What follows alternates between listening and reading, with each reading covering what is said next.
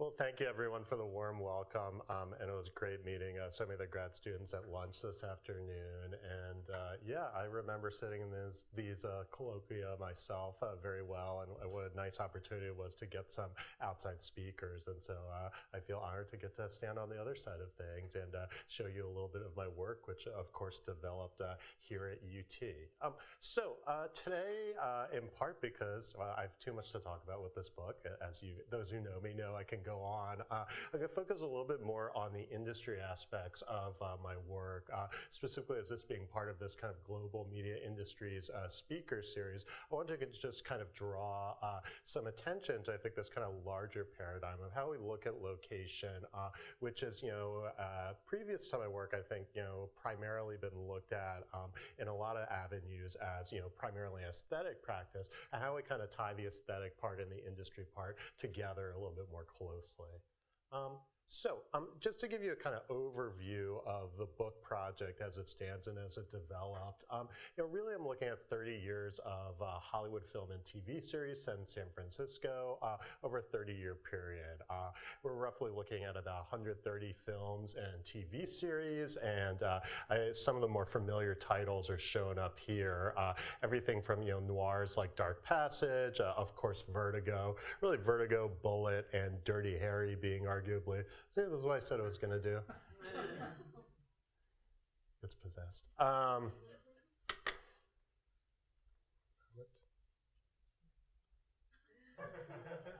Time to get a new keyboard.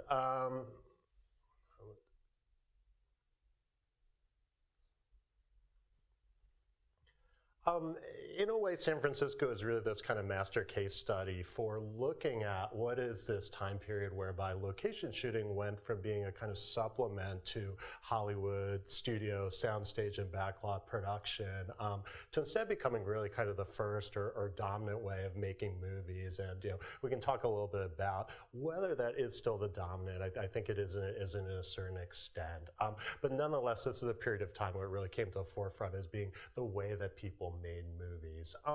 On-screen San Francisco, interestingly enough, undergoes a transition that was much more pronounced than what was happening on screen. So while the city more or less weathered what was an era of urban crisis, urban riots, with its image more or less intact.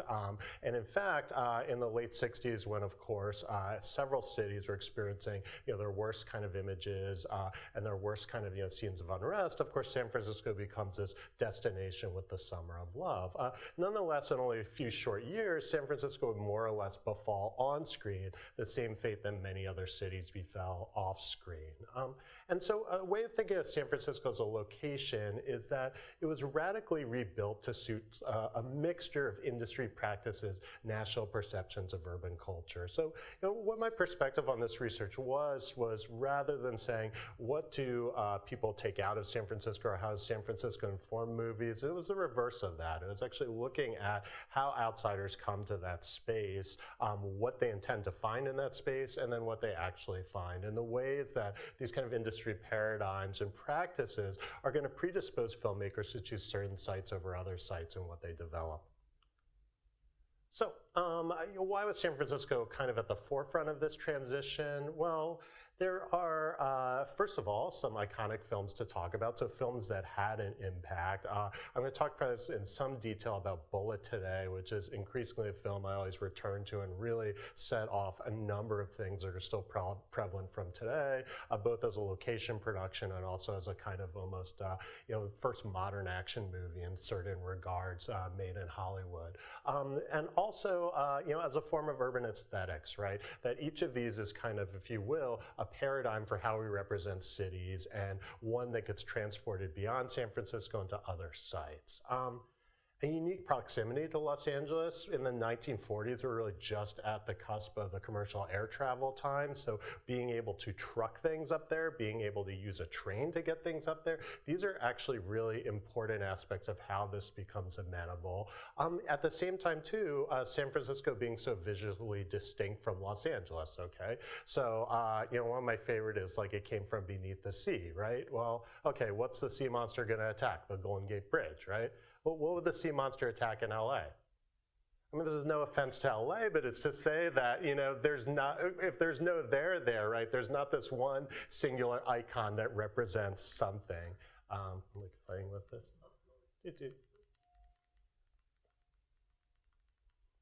Just a little preview. So anyway, which is to say that San Francisco is a space that has a visual counterpoint. We'll see this in the first See It Now broadcast by Edward R. Murrow, right? It says we're all the way across country, and where's it going to show? New York and San Francisco, right? It's a visual chord symbol of West Coast kind of refinement, urbanism, you know, California, yada, yada. Finally, this is a location boom that precedes what we think of as what drives location booms. There are next to no financial incentives at the time. There can't be tax incentives because it's in the state of California. It can't compete in a state-to-state basis with Los Angeles. And so it's a proving ground where the kind of rules of the game are very different than how we see them now, and where there's not that same net of that, hey, this production was a mess and was really expensive, but the financial incentives bailed us out. Finally, it's a city that plays itself. So in contrast to something like Toronto, if we look at, where it's constantly doubling as other places, San Francisco is always more or less San Francisco. It communicates itself and thus has a different role or different kind of representational quality than places that are stand-ins for other places. So what I'd start with, and which will be kind of the more broader way I'm looking at this work now as I've expanded it to other things, why shoot on location instead of shooting on the lot? Yeah, Jess, why? Why do it? Realism. Realism, authenticity, looks better, okay? Why else? Okay, good. Cheaper, more realistic. Okay? These are two most, see, I guessed, two most common responses to why you shoot on location, right? In an industry reason, wow, it's way cheaper to shoot on location. We don't need to pay for, you know, these giant sets, these giant this or that are gonna cost all this money, okay? And of course, the aesthetic reason, which is assumed to be part of it, aesthetic realism, right? I don't have time today, again, to what a tricky term realism is, although we can talk about that a little bit, but by and large, right, this association is really clear, well found out, well thought of in terms of that. But you know, one of the reasons I was interested in this work is that you know, my research into this and some of my intuitions about this followed some different ideas. If it's cheaper to show on location, why'd they build studios? Which is to say, right, that why build massive industrial facilities in order to produce movies if it's more economical to make them on location? Which is to say, location shooting isn't cheaper. It is cheaper for certain types of films, right? It is cheaper compared to, say, certain things, but by and large, the most efficient way to make movies, think about how a sitcom is made. You put people in a room that can be set up with cameras and lights and everything, et cetera, very easily, and you do that as quickly and as efficiently as possible, okay? You don't have to wait for the weather. You don't have to wait for all of these things. And so I want to move beyond this kind of cheapness explanation to look at instead actually the way that the expenses of location shooting were made to be you know, able to be overcome by filmmakers. Finally, realism has two questions. One, why are people writing checks for realism? Is realism something that is so attractive, so demanded by audiences that they need to move forward? That's the only way that a film can be made. And most of the evidence shows that that's not quite a linear progression, okay? So we can see films in the late 1960s, they're still using rear projection, and people are like up in arms saying, how dare you, this looks so fake, et cetera, right? That was seen as a version of realism. That was fine and was something that was accepted by viewers, okay? And then finally, of course, a sense of realism, right? Gigi, which mostly shot on location, and Blackboard Jungle, which mostly shot on the Columbia lot, okay? One is far more associated with, say, realism than this one, and so it leads to the question of which types of realism are being dictated, which types of realism are the ones that are gonna allow you know, Hollywood productions to get the green light to shoot on location.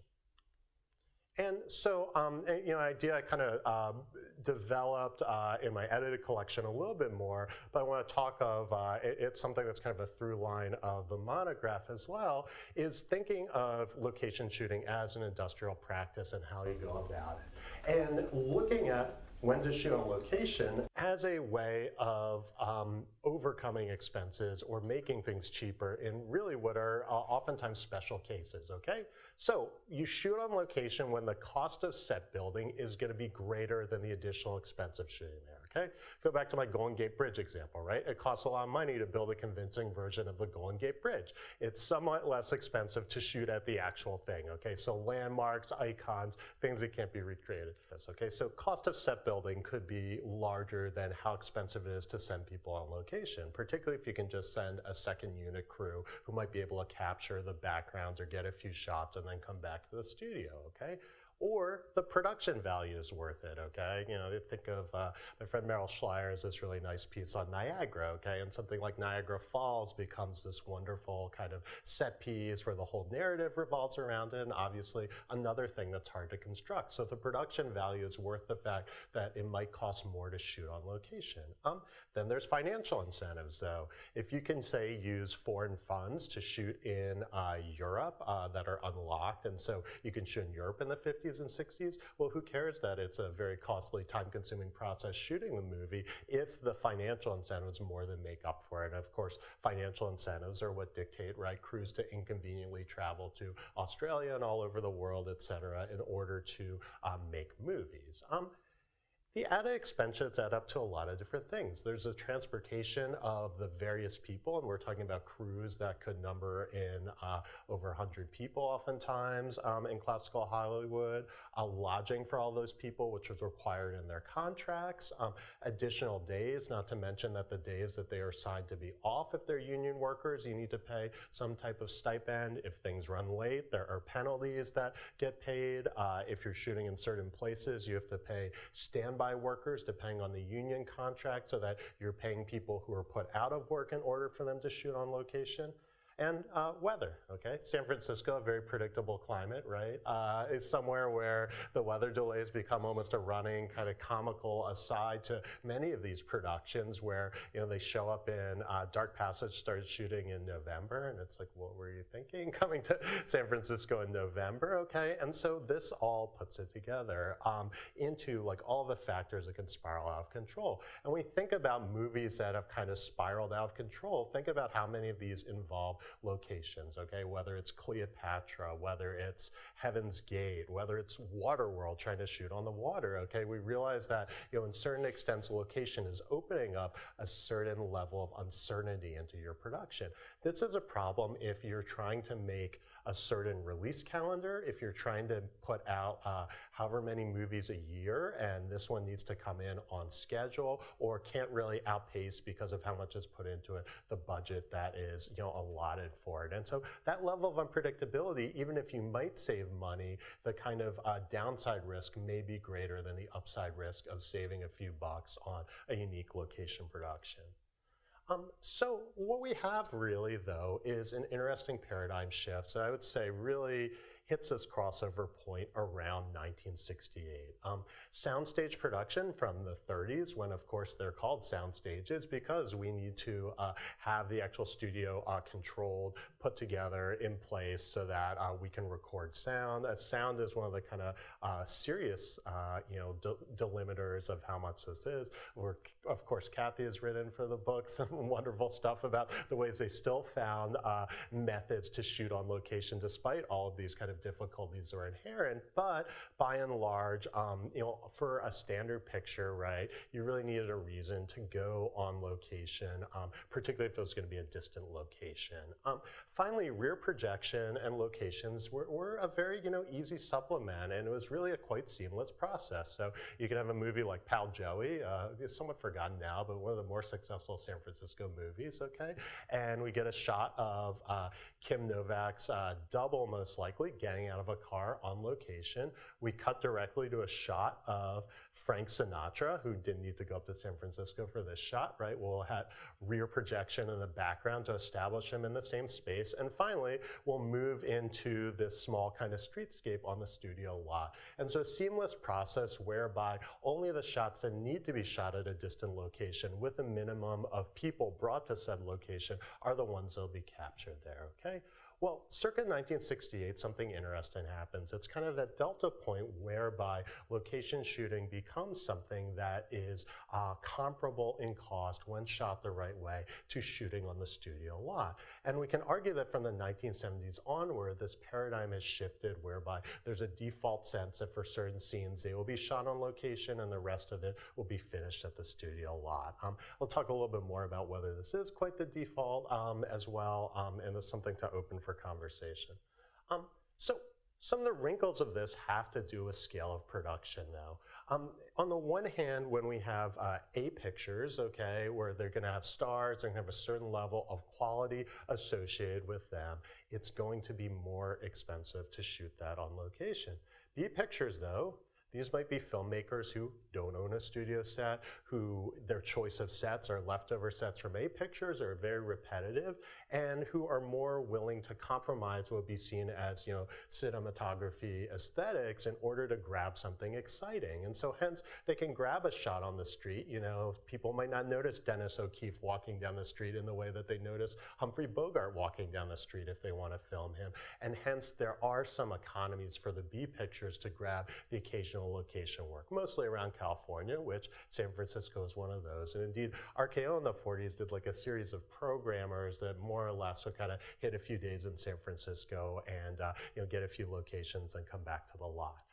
Independents, similar difference, okay? They have to pay to rent the studio space. They need to pay most frequently during this era for studio workers to work on their productions. And hence, those are higher expenses where at a certain point they might blanch and say, why don't we just shoot this on location for paying this much to be at another studio, okay? Style of productions can be the other delimiter. What was often referred to as TV style versus Hollywood style was one of the ways that these aspects changed, okay? Early filmmakers, I talk quite a lot about Blake Edwards, but other people coming out of TV like John Frankenheimer in the 1960s, okay, had a more fluid style. We're used to working on TV where, oh my God, the budgets were just insane in the 1960s. You're making, so many episodes in a given year, and people learned how to stretch a dollar and to shoot more quickly, versus a Hollywood style where the number of setups, the number of shoots per day, it's going to be significantly kind of smaller and slower. And what I'd say are variations of the semi-documentary, the famous kind of 1940s films where they're using the newsreel style to go out and shoot, true crime stories or true kind of espionage stories in the streets.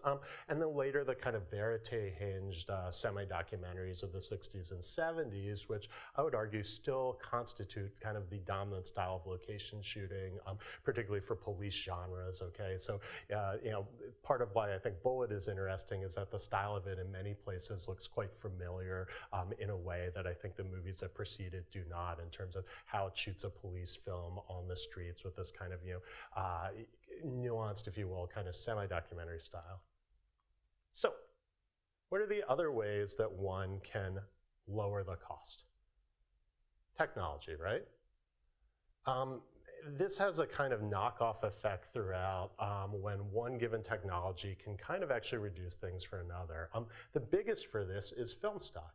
The faster your film stock gets, the less light you need. The less light you need, the less personnel you need, the less equipment you need, the less truck space you need to move this stuff around. And so what we're going to arrive by the early 70s is that all the major components of film production can be fit into something roughly the size of a Winnebago.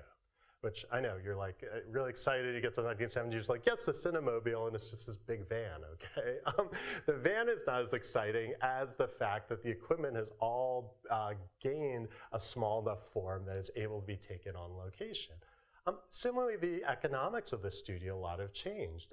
Hey, you might be making more money renting that space out to television shows who are going to be regular clients and can use the space more efficiently, and let your feature films, which fewer are being made by the actual studio, let them go further afield, try their tax incentives, or let independent producers figure it out. I mentioned shooting style, which obviously going to impact it, and I'll kind of give the example of Bullitt, how that impacts location shooting. There's the logistics involved as well, okay? it amazes me how late into the process hidden camera shooting was an acceptable thing. I've talked to a friend in the law school, and one day I think I want to research like when the appearance waiver became a de rigueur thing in filmmaking, because for something like the Thomas Crown affair in the 1960s, they were literally just running and gunning and shooting people on the streets of Boston, and they were more or less like, hey, cool, I'm in a movie with Steve McQueen. No release forms, none of that.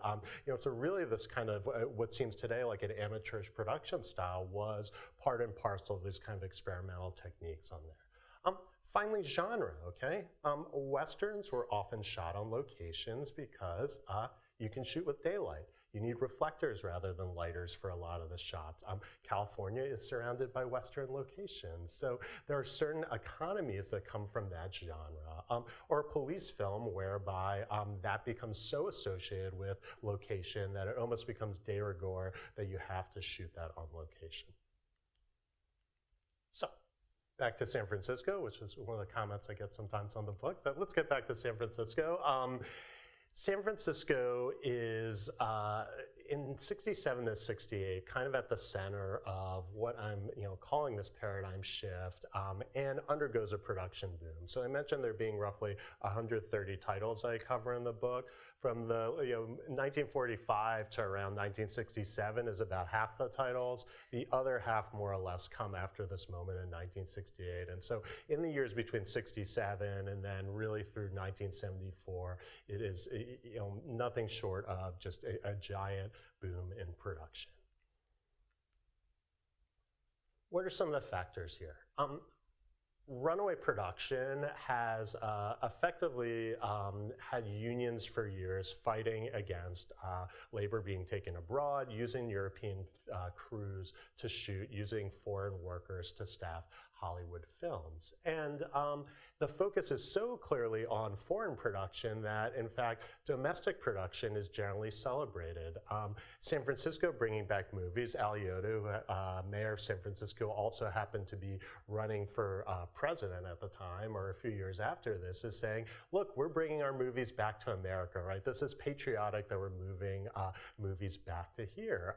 And indeed, this in some ways was a cover for Los Angeles, which is starting to react to just how many productions are going to New York, to San Francisco, to other locations that the mayors are competing for. The physical lot, which was once the asset that made it that movies should be shot on the studio, is becoming a liability or something that has not as productive a use as it once had, okay? MGM is owned by Kirk Kerkorian now, who's a real estate developer. I don't know if any of you have been out to Culver City lately. It's some valuable real estate. The entire place has become this new urban center in Los Angeles, and people are doing the math on it as well. Fox found oil on their lot in the 1950s, okay? So these are actually physical spaces that have other productive uses to return on. MGM, interestingly enough, decided to more or less let their backlot fall into disrepair. Where they were shooting these kind of grand spectacles in the high classical era, they start shooting movies like Soylent Green, because more or less it looks like this burnout wasteland because of the lack of maintenance that's done to the sets, okay? So no longer an asset, and one where the real estate values are actually more useful than the values of these as actual economic spaces. Sounds like the story of urban renewal as well, okay? And so the studios are a mini version of that. On the other hand, places like Universal, which had such a huge footprint in television, particularly during the Wasserman years, of course, of him coming over from review, you have this other dynamic whereby it is such a profitable rental space that why would you waste, another TV production that could be on the lot by shooting your own film there? It's more valuable and profitable to send them away. Okay? As I kind of alluded to earlier, though, the problem is that the fiscal kind of incentive has to make up for the production efficiency, okay? So it's not that Cleopatra didn't get a lot of money and a lot of incentives to shoot in Italy, it's that the cost of how inefficient it was when the production went kind of off the rails and multiplied on location made it so that any savings financially were essentially lost through how inefficient the production was. And so this is a trade-off that's being worked out at this point, and one that Bullitt kind of finds a way to set the paradigm for. Just want to go briefly through the technology. As I mentioned, the faster film stock is like a key part of this. One of the things I find so interesting about this era is that as the studio lots are losing workers or losing standing staff, are not becoming this place where you clock in every day and do your job, but are rather becoming this rental space. Studios are not as invested in research and development in the same way, okay? While they may have technological partnerships with outside companies, as they always do, that day-to-day kind of making new rigs, making new camera setups that used to be just like part of a camera department starts to decline. And what you see are the new tools, the new methods are coming from places where that kind of production efficiency is now needed. Television, particularly television news, industrial filmmaking, commercials. Bill Fraker, who shot Bullitt and also shot Rosemary's Baby, actually talked about how wonderful it was to step away from feature filmmaking to make commercials, because the cinematography in commercials he found far more innovative than what was going on in feature films. And indeed, other folks like Haskell Wexler, Conrad Hall were all working in commercials as a way to kind of renew what they were doing as cinematographers when the Hollywood paradigm seemed to have grown a bit stale. Once again, European cinema, where portable cameras, shooting on location, starts in some ways as a necessity and becomes a style, becomes a production method whereby you can make things on location for a cheaper cost. And finally, and this has aesthetic implications, black and white film more or less disappears in 1967 with the decision for the major networks to switch over to all-color programming. This basically just kills the value of Hollywood's black and white catalog of films, and basically, other than In Cold Blood and then occasional other films afterwards, more or less ends black and white. And so interestingly enough, when we think of the look of color film of this time, and what I would argue is still the palette that we'll see in the kind of gritty police show and the gritty cop show, much of this is born out of films that would have traditionally been shot in black and white, whether they're semi-documentary films, whether they're police films, whether they're realist dramas. These are the types of films that were shot with this amazing kind of inky black and white stock that was so much faster than color, and now need to find a different visual equivalent, okay? Color, which in part because it was so bright and required so much light, has this completely different generic association. And so what cinematographers start to do with color is, well, we can't make it higher contrast, but what we can do is make it grainier, less bright, less vibrant, make that be the form of realism. And so see comments of people trying to make the film look ugly, degrading it, okay, shooting underexposed and stopping up in films like The French Connection, every way to kind of make color behave in a different way because black and white is no longer an option. All right, so as I said, 68 is kind of the transition year that I focus on, and that is both for San Francisco and I think for Hollywood is really a watershed in terms of location shooting. Both Bullitt and Petulia are released in 1968, both by Warner 7 Arts, who has more or less just bought the studio, and it's kind of taking things over from the original Warner Brothers management. These are the first two Hollywood films that are shot entirely in San Francisco. They're all shot by British directors, so Richard Lester, who of Hard Day's Night fame, is coming over from British cinema. Peter Yates is coming over from British cinema as well. So coming over from these European industries used to these types of shooting methods. Petulia is a total box office failure. And has anyone seen Petulia? Yeah, Tom has, and he was like, what's this movie just doing that? I mean, it's a really fascinating movie and has, kind of a cult following at this point, but it really hit flat. Nonetheless, for critics, was the US nominee for the Cannes Film Festival, which caused some controversy because no one was American who made the film, but they shot it in San Francisco with Nick Rogue as a cinematographer, Richard Lester running the production, and indeed, Lester seemed like this can't-miss commercial quality, and not. And it's this lovely, new, kaleidoscopic kind of view of San Francisco, right? And it was like, no. Bullitt is the film that really defined the city, defined the era, and really ushered in a huge wave of location-based work there. It's an enormous hit by those standards, sets off a gigantic boom in location-based police films, a boom in San Francisco film. If you take out the police film, San Francisco is not exactly booming with production. That genre becomes almost inextricable from the city, and of course can be serialized in the streets of San Francisco in the early 1970s. And so Bullitt is in a way making the paradigm for this new form of location shooting, both as an economic industrial practice and as an aesthetic style. It's just a sample of kind of the level of interest in California at the time. Variety in the LA Times have major articles on this. California's Camelot, where everything is happening. There are literally articles tying together the filmmaking boom in San Francisco with the music boom there. It's like Antonioni's watching movies at the Fillmore West, like your head will explode with how many people are just coming there. If London was the it town the year before, now it's San Francisco and these British filmmakers are coming over. So just filmmaking is kind of subsumed into this countercultural explosion of media that's going on in the city. And they're contrasting indeed some of the older filmmakers who they say are coming up in these large caravans with newer filmmakers like Woody Allen, like Peter Yates, who are shooting what's considered documentary and TV style, shooting faster and lighter with smaller crews.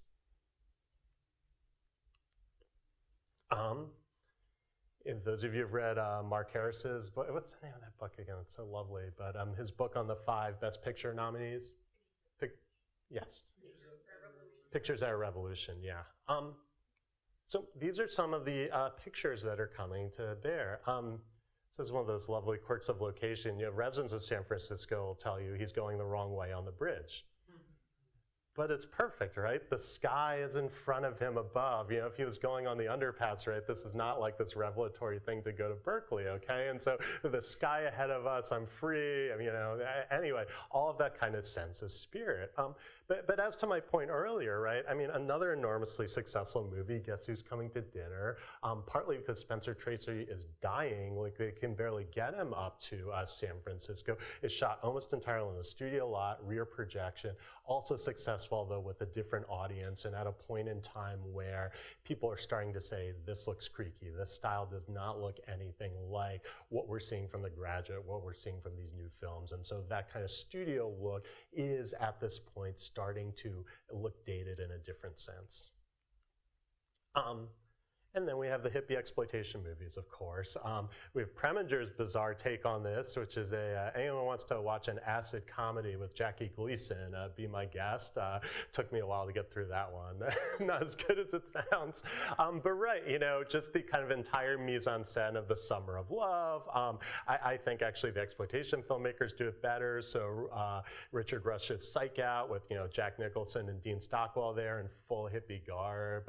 Indeed, I've even seen, I forget if it was that one where I saw like a Nazi biker jacket that they just put psychedelic colors on so they could double that as the hippie mise-en-scène as they switched from biker movies to hippie movies, okay? This is the level of just hop in and exploit this cultural event.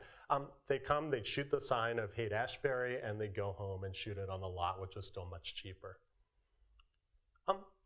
Bullitt is up to something different though. Bullitt is the first movie to use Arriflex cameras, which had been designed primarily as, action sequence cameras. These are portable reflex viewing cameras, so you actually see what you're shooting while you're shooting the movie. The problem, why they didn't use those all the time, is they're extremely noisy, okay?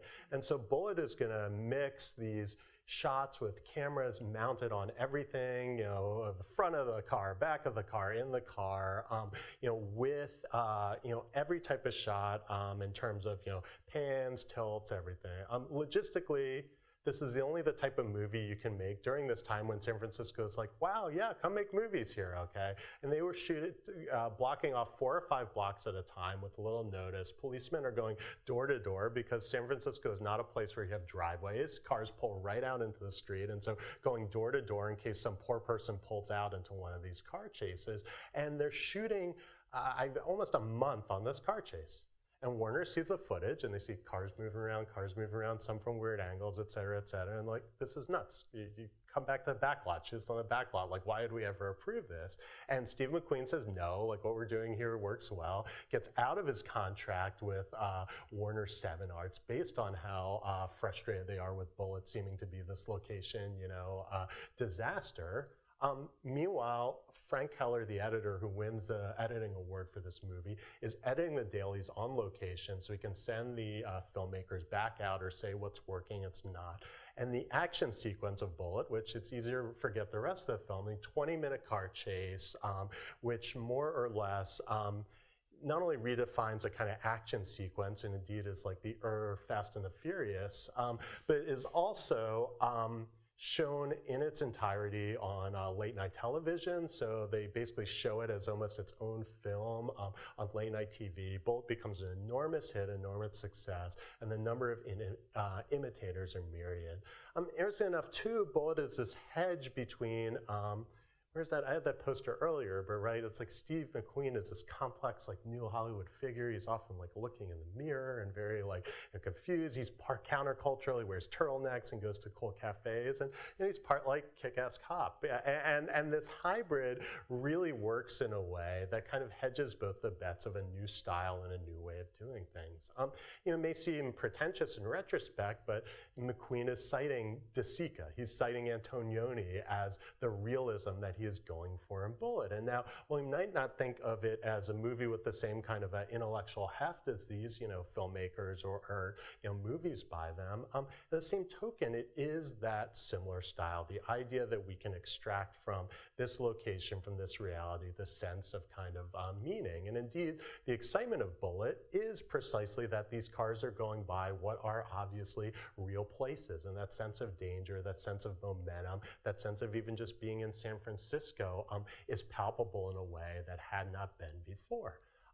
Ironically, though, the cars are moving so fast, you really don't see San Francisco. I mean, if you think about Bullitt, like where in San Francisco, I mean, residents love to say, oh, wait, that's there, and then they cut here, and things like that. I mean, you have no sense of it as an actual organized place. What you have a sense of it is as this almost like action theme park, if you will, where the hills become these types of obstacles, and in some ways it's really almost like LA come to San Francisco, right? Like San Francisco becoming the ultimate driving fantasy for Angelenos.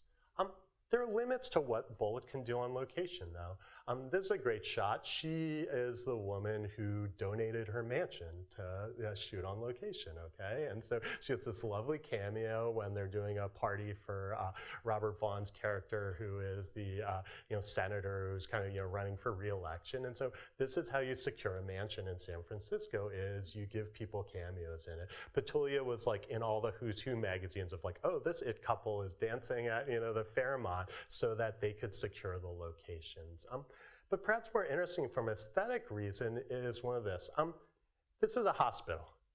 What's wrong with this picture? Okay, why doesn't it look like a hospital? Okay, you see these windows, this is daylight, right? I mean, I think you'd probably lose your license for having this poorly lit a hospital, which is to say that to get this kind of look that we associate with a certain cinematic realism on location that Bullitt's developing is pushing the film stock beyond what it can actually do, okay? And it's actually, in an odd way, creating was a completely unrealistic lighting scheme that is justified by the kind of generic associations and the sense that I'm in a real hospital, even though no real hospital would be this dark or look this way. So just to do a brief bit, I know I said the talk was like, I put more things than I could get to, so. A quick bit on urban aesthetics. The two paradigms that I think are really important in this book, and I think are really important to this period of location shooting, is this oscillation between what I call cine-tourist kind of aesthetic of, cinema sightseeing. Of course, this has a long history. Jennifer Peterson does great work on, travelogues and the silent cinema, and how much, cinema was born out of this sense. And it's renewed continued through different processes. So, the move towards color and widescreen, so you've seen the Golden Gate Bridge, but you haven't seen it in Cinerama with a plane flying over it. All of a sudden, these locations become reactivated as spectacles due to a new exhibition technology. Even something like Vertigo is really a lovely tour of San Francisco. There's like some murders and some strange, sexual politics, but nonetheless, you see the Coit Tower and you see the Art Museum, and it is a tour of the city. And Bullitt in its own right is the same, right? You extend this car chase all the way across into the larger bay with this kind of vehicular momentum, and we have this kind of tourist aesthetic. Well, the breaking point, though, in America for urban representation is Watts and the summers of riots that occur afterwards. And there's really almost like just a schism between the sense of cities as, yes, maybe they're struggling and maybe they're run down, but the centers of civilization, to really cities as the end of civilization, the frontier, overrun in a certain sense. And indeed, something I toy with in the manuscript, and I could talk about a little bit at some other level, is the way that the Western, which is fading and becoming somewhat extreme in the work of Peckinpah, gets subsumed into the police genre. And of course, Dirty Harry being the salient example of that, which Eastwood openly described as being kind of like a Western, which more or less the rough draft for Dirty Harry is Coogan's Bluff, where he's literally a cowboy detective from Arizona who's in the city. And so indeed, the city becomes this kind of space of a frontier, a wasteland, a place where there is no law, and there's kind of new people have to roam through. And so this emphasis on red light districts, this is the final shot from Dirty Harry when our killer's in the cesspool that Dirty Harry throws his badge into, and we zoom out on just this like massive wasteland of kind of like a disused quarry. And it's like, yeah, this is your city now, right? A space that is essentially was once civilization is now going to seed. With the success, though, of these police films, this gets reinforced over and over and over again. And indeed, as Manhattan is reaching a kind of nadir, particularly in some of its entertainment districts like Times Square, this aesthetic gets easily transported to San Francisco. And so The French Connection, which is produced by the same producers as Bullitt, wins the Academy Award and wins the Cinematography Awards for its work of this bleak, colorless, desaturated kind of palette of New York as place spinning out of control, depopulated, rampant with crime and just disuse, okay? And we see this mirrored in San Francisco films, whether it's The Conversation, whether it's a somewhat brighter, it's still TV, okay, it's gonna be a little brighter, the image, but Streets of San Francisco, where we can see in the premiere, it's gonna be the Golden Gate Bridge, of course, with the dead body in front of it, which is the same motif that's shown in Dirty Harry in more macabre fashion. And the Laughing Policeman, which if you haven't seen it, you need to take a shower after you watch it. I mean, just like a level of just grime and sleaze that is just being embraced and is being associated with the city, where it's like all cops do, when cops are not on the street doing something questionable, they're in strip clubs, and every type of kind of scenario is put to show the city as this kind of, fallen Babylon. That said, by 1975, or 74 in this case, we have some interesting signs of that paradigm kind of shifting away. And when we think about, of course, post-Jaws Hollywood, Towering Inferno is actually an earlier entry into that, renewed blockbuster aesthetic. Towering Inferno shot with 3 different units, actually. There was a location unit that had one director. There was a helicopter unit, I believe. Gosh, I'm getting fuzzy on this. But the main other unit, which was done by the producer, is essentially being shot in Hollywood, because the story of Towering Inferno is that they build the world's tallest skyscraper in San Francisco, and shockingly it goes wrong, and the big fire, of course. And so you can't build the world's tallest skyscraper in San Francisco and burn it down. It's probably logistically demanding. And so this type of spectacular sequence, story, high concept, if you will, demands that on the one hand, we have this sense of realism established on location. We'll shoot, these large crowds outside what's the bottom of the Hyatt. But then we're going to start using, in this case, mostly physical effects, but also optical effects to put in the rest. And so this move towards these kind of more high concept films kind of rebalances in a way, is kind of shows a shifting tide back to more of a hybrid approach where, yes, we're still going to continue through the 1970s and have a lot of auteur cinema by folks like Scorsese and Altman still exploring this kind of total location shooting. But there's another thread of the kind of nascent blockbuster era that's going to balance that kind of realism you get from shooting on location with the need to control the special effects that are going to make your film, are going to sell your spectacle.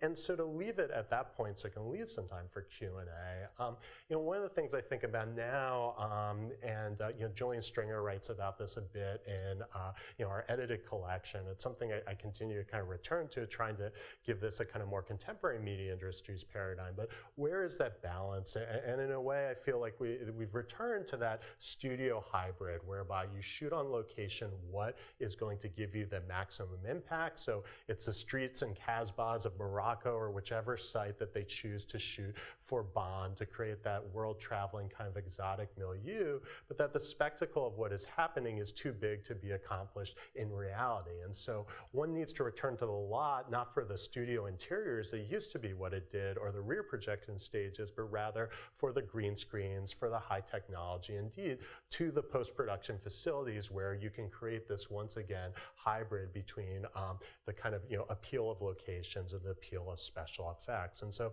we see, in a way, in this contemporary era, this return to this rebalancing between the kind of excitement, unpredictability, and realist associations of location shooting with the ultimate control of being able to craft these environments through digital effects. So I'll leave it at that. Thanks. We have some time for some questions.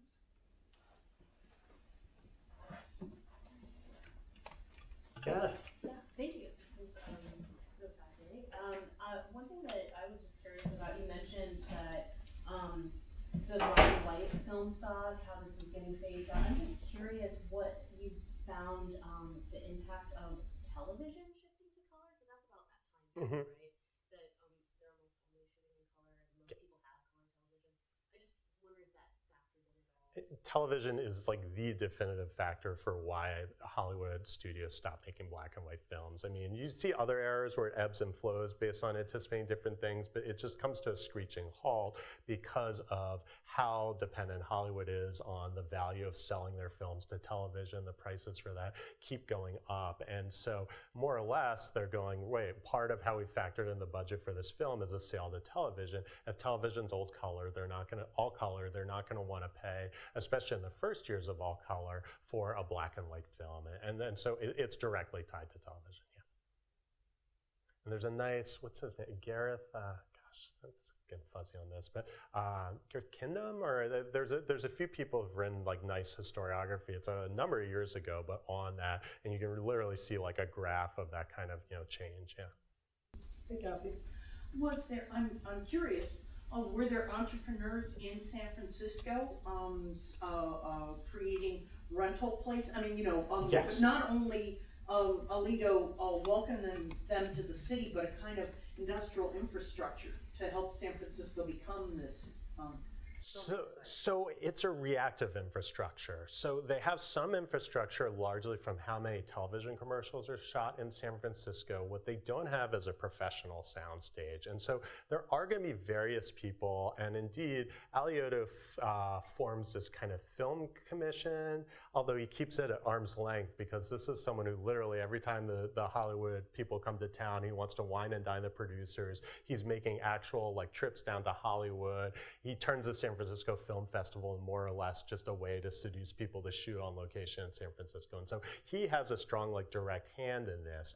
But the people who are also trying to get involved are, there's a woman named Ann Brebner who runs all the extras in San Francisco, and she's a big voice on the film commission. There's local union reps who, of course, are invested in there being more production. And, of course, there's the attention of downtown businesses, right? I mean, the last chapters of this book are San Francisco growing really weary of location production. You can imagine in a peninsular city that already has traffic and parking problems, how difficult it is for them to maintain the level of film production that happens, particularly once Streets of San Francisco is there, and so they're constantly there making episodes blocking off traffic, and they lose Herb Caen, which is never a good thing, and so Herb Caen is writing off these devilish columns basically saying, you know, what's Alioto doing? You know, he's basically blocking our traffic so it can make San Francisco look horrible like in Dirty Harry. And so there's actually like, I mean, it's so San Francisco, right? And since they're not as dependent on the money as some other cities, I mean, there is an open rebellion between different factions who are saying, let them make their movies somewhere else, right? We don't need this. And so, but back to your initial question, they're starting to develop the infrastructure, but it never quite reaches the level where it's worth it. Almost all the film is developed back in Hollywood still, and even, you know, I mean, this is Coppola's dream, right? We'll start American Zoetrope here, and we'll have our own type of studio. And I mean, ironically, like, so Lucas's THX, I forget the last digits, but anyway, his THX film is made, and the first thing they realize is we can't shoot this thing in location. We need to rent studio space in order to do this kind of, you know, sci-fi picture. And so it never gets to a point where there's a stable kind of infrastructure that doesn't make it worth, again, with the proximity, coming back to Los Angeles to the things that Los Angeles does best, and particular post-production, right? I mean, even his state-of-the-art, like, you know, really good sound editing facilities up there, but you know, it's not really until like Lucas in Marin County has, you know, his own kind of thing going where they can do professional level post-production outside of Los Angeles. Yeah. Thank you for this. This is wonderful. I have a question about the like the ethics and the legality sometimes when you move into certain areas of depicting certain locations. So, like, for example, in the 70s, if you're going to do like what Paul Schrader does in Hardcore, you're just going to track through a street and see all of these sleazy exteriors of porn theaters and stuff like that. And you depict it in a really nightmarish way. Would he need to get a permit from each of these various, or like get the permission of each of these companies to depict them in this way, or does he have, if he's just shooting exteriors, would he be able to just line it up and depict it however he? You know, my sense is for exteriors, unless it's a majorly featured exterior, I saw no evidence of people being turned away or blocked. But this is where the mayors come in and are really important, right? Alioto wants to make it easy for you to shoot in San Francisco, and so he is getting you to the right permitting agencies in order to get these locations, or he'd say something to the effect of, I mean, San Francisco it's such a maze of different, like, you know, the bridge is run by one you know, commission, the airport's run by another, and so, you know, oftentimes it would be like, hey, we can't shoot on the Golden Gate Bridge, but you can shoot on the Bay Bridge, or you can't shoot there, but you can shoot there. And indeed, there's also local police officers who are more and less highly involved in kind of setting up where you can and can't shoot. So it's harder to find, and particularly again, the 70s, it's an issue. In the 40s, I can go to the Warner's archives and I can see the permits. I can see most of the time they got permission, but mostly if they were gonna have to actually like put something up or build there. That said, there's just plenty of evidence of run and gun filmmaking at the time that was acceptable and allowed, and in part because these are independent productions. There's a union exception for movies that are made under $1 million, and they kind of just let these young filmmakers go as long as they stayed under that budget, and the oversight was not quite there in terms of it. And again, I mean, this does, you know, in a way, bite Hollywood a little bit in terms of, you know, they would just blow locations. So I had that piece recently in the Velvet Light Trap, but like no one could shoot in Chinatown after The Killer Elite until like it was 20 years, because they came into Chinatown, they said, there's gonna be no parking here, there's no facilities for people, there's a lot of like, you know, new immigrants coming in, there's a lot of violence going on. They're like, I don't care, we're gonna shoot in Chinatown. They block everything off, you know, it causes this huge public resistance. We see a similar thing happen with Fort Apache in the Bronx, and that shoots in New York. And so really the kind of community standing against this stuff starts to happen more and more. You know, in my book, I also document the fact, like, people were way more accept when in Pacific Heights, they chipped the steps on the park shooting this goofy chase for What's Up Doc. It's like the most innocuous movie they made in San Francisco during that era. But meanwhile, they're like shooting at, I mean, stuff in Dirty Harry is shot on the streets. They're actually shooting out that Jesus Says sign, and like there's glass shattering and there's like cars crashing because they're distracted by what's going on. But that's like around North Beach and other areas. They're kind of like, yeah, you should live in a nicer neighborhood. You know, I mean, it really, there was not a sense of that we're going to shut it down in the way that this was like front page news. How dare they chip the steps at, you know, Alta Plaza? That's just, you know, the lowest of the low. Yeah. Yes. Hi. Okay. I have a different question. Yes. I'm not going to ask the question that I've been asking you for these years. Why not the avant-garde? So I will not ask that. But Yes. I'll ask it, but I'm not asking. I'm slightly different. What happens to the future of this book? So two things. Well, two different kinds of questions, and both speculative. San Francisco is the place for its gay life. Yes. And so we've got Life and Times of Hollywood slightly later. But so I was curious about that because it's not psychedelic, but it's also very much gay town. Yes. So then the second question is totally different, which is the end of your book ends not with you, but I think it ends with the last black man standing. This film from the Ah, yes. which is about the impossible cost-ish living in San Francisco, which is about real estate in San Francisco. And that's the film sentimentally. I'm not really fond of it, but it hits a spot, right? It hits a spot because it's like the immense gentrification. Yes. In Soma, and it's not really clear where half of it is. It's something like, yeah, it's near Castro, it's not. So, yeah, so two different kinds of questions. One is, I know it's been industry studies, and I know you've done that part of it. Following the speculation of thinking about it in relationship to real estate speculation, which is what the last black man standing is. And Yes. and a whole bunch of films, which whole bunch of scholarship on Argentine films and my own work on real estate and film, which is and of course coming back to Hollywood, which is essentially it's a later film, but they must have them first. And my archive, I don't know the archive. So this is where, and I agree. Yes.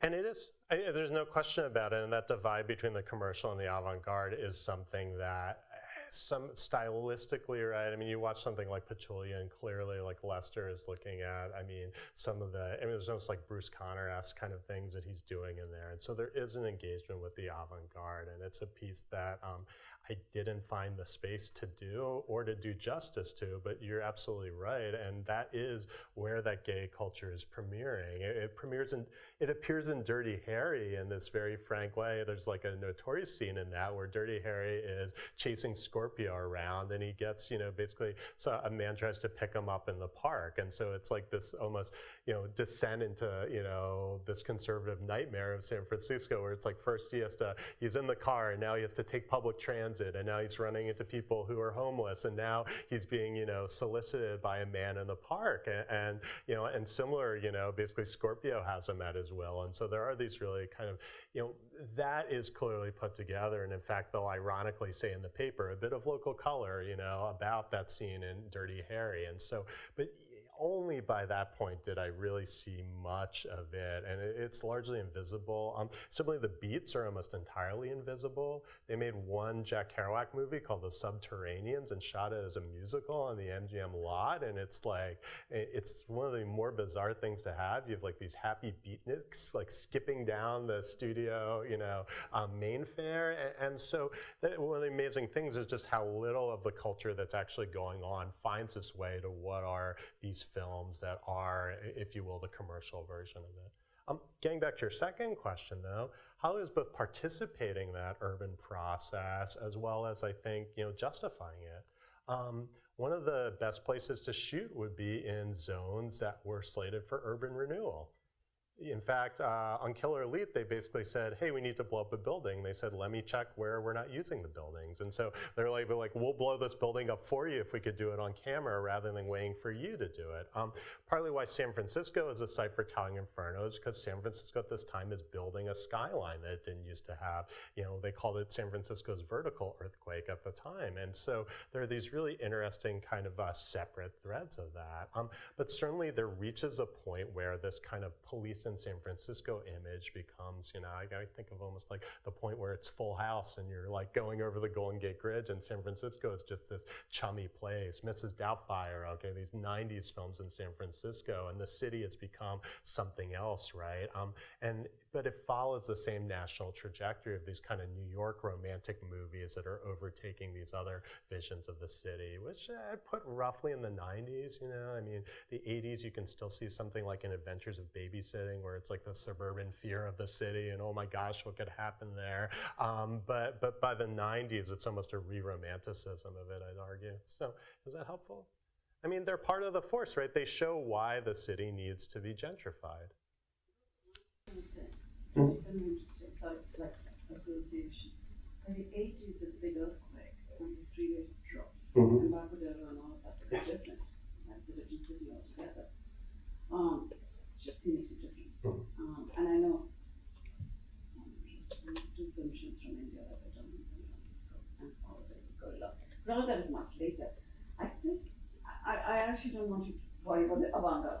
It's not your area, that's fine. Yeah. But I was curious about the kind of, I would say,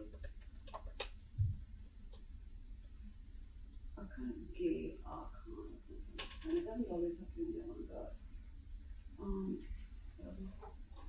I think there must be something about the Asian that happened. There's like this the bunch of and indie productions. All of this is after that's also the big move that happens there. It's really gender. Yeah. So that's the pleasure. Yes, no, and you know, right, you pick your battles, and that's one where I'm really excited to see where other people pick up. And you know, part choosing San Francisco and choosing this study was this outsider's image of the city, and so in a way too, it's that to acknowledge these films that are being produced locally by people who understand the city or showing the city was the opposite of what I was trying to achieve in this book, which is in a way is to show what happens when people pre-decide what I can extract from the city in terms of the visual text, and where do they gravitate, what neighborhoods do they choose to shoot in and not choose to shoot in. And so in that sense, right, the people who are actual San Francisco natives making films are in a way doing something that's the opposite of the process I was hoping to kind of uncover, if that makes sense. Yeah. Other questions? I actually have one that's kind of a very distant cousin from that one, but relates to what you were just saying. And I don't think this is something we ever talked about, but the notion of San Francisco, the proximity, same state, et cetera, but it's such a different world in so many ways. But I'm thinking of Pixar, I'm thinking of PDI, yes, right, DreamWorks, and you know that ironically, these films that don't involve cinematography or the area at all, but are so crucial to the whole Bay Area, Silicon Valley, and how much that whole the computer generated imagery and computer animation, how much it winds up being based in that San Francisco area. Do you see that as related at all to what you're doing here, or is that just a kind of odd coincidence in terms of this other Hollywood North that evolves decades later? Right. It's not out of, I mean, because they're part and parcel, right? I mean, Coppola is such a tech head who's, right. And so when you look at and even, I've been doing some research into this, editing project that I'm working on, it's the same thing. The people who are invested in these new technologies are circling around San Francisco, and Coppola is like the guru of that, right? Partly why I wanted to do some work on, I'm looking into another project on the transition from analog editing to digital editing and all that changes. And so, but partly why I was interested in that is it's the late 70s, you're starting to see the flatbed editing machines, and you're starting to see the coverage of these tech expos, and like Coppola's going to Germany and bringing back the new tools that are showing off that, and it's trying to create, as John Lewis has documented, this electronic cinema. And Lucas and Coppola, of course, have such an intimate relationship, and he's such a key figure in that. Similarly as well, right, this is where San Francisco is a beacon, right? They can pull these tech people from Caltech. And so in a way, this kind of, this urban, gentrified, kind of techified San Francisco, right, is, matches with that infrastructure as well. But it's amazing, like, how many people work for Lucasfilm because just they saw Star Wars, and they're like, I gotta work for this guy. I'm a computer person, I gotta work for him because he's the guy who made Star Wars. And so that is enough. So he has one foot in this earlier moment, if you will. And again, I mean, such ironies between him and Coppola, where Lucas is able to realize that in the way that Coppola could never do in terms of having this viable commercial, studio infrastructure. Yeah. Pixar, I mean, the representations of like San Francisco-ish in Pixar are fascinating to me. So. All right, well, I think that's about enough for actually. And Beer's across the street, hole in the wall on me. If you want to come over and have a beer with John. Yeah. Thanks very much. Ah.